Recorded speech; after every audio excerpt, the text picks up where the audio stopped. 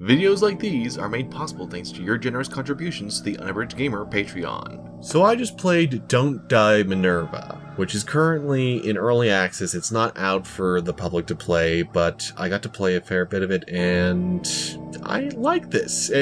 I'm very glad that I played it within the same day that I played Ritual, because goodness is there a contrast. Here we have something that frankly is a bit more brutal to its player. It's a rogue-like twin stick that's very isometric. It goes for the full 3D at a 2.5D angle, and instead of shooting bullets, you actually use your flashlight, which can have various effects applied to it. There's even like different ways to make it more powerful, and by the time I was done playing around with it, there was even like a shotgun improvement to it. And across lives you earn gemstones that you can apply to upgrade yourself and improve your odds of surviving, because, you know, the game is literally Don't Die Minerva. There's death traps and all sorts of enemies with different status effects and things to wrinkle the combat.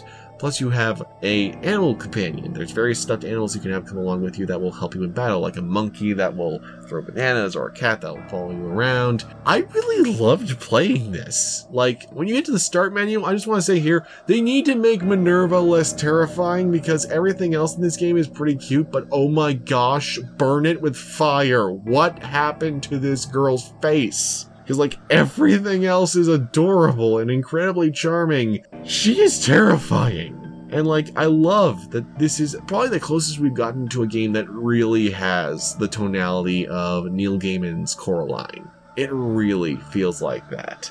The story is pretty threadbare at the moment, but that's in the current build. They haven't implemented all of it.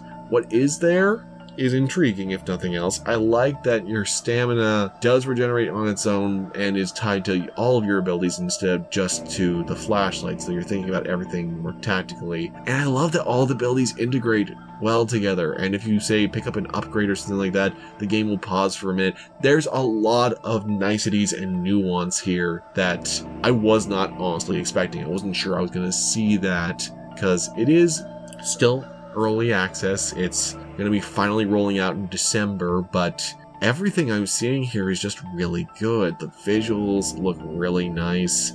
There's certain status effects for enemies that they could render a little bit better, and some of the AI pathing seems a tad off. There's a few times where they can't seem to figure out how to get the enemies to move just right yet, but once again, not finished yet, so I'm fine with that right now. The dodge roll move, it didn't seem that convenient. It didn't feel like I needed to use it that much, but maybe that comes into higher levels of play. I do just love using the flashlight instead of a gun, though, because not only does that draw you in closer, like as if you were wielding a shotgun, but it makes you think a lot more about sustained attacks and keeping focused on each enemy. And there's no lock-on, so you do need to put effort into that.